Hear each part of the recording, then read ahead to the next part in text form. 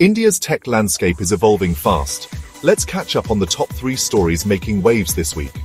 Walmart is deepening its tech footprint in India by leasing over 465,000 square feet of office space in Chennai. This is Walmart's second major tech hub in India, after Bengaluru. The new facility will strengthen capabilities in cybersecurity, R&D, and global operations. India's tech talent continues to attract big global investments. Elon Musk is set to visit India later this year, following talks with Prime Minister Narendra Modi. Their discussions focused on technology collaboration and innovation.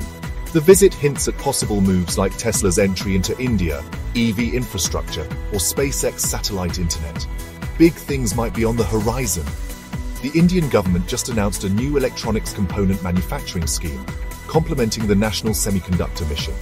This initiative is designed to boost local production, attract investments, and strengthen India's position in the global supply chain. From global giants expanding in India to new government schemes fueling innovation, the future looks bright.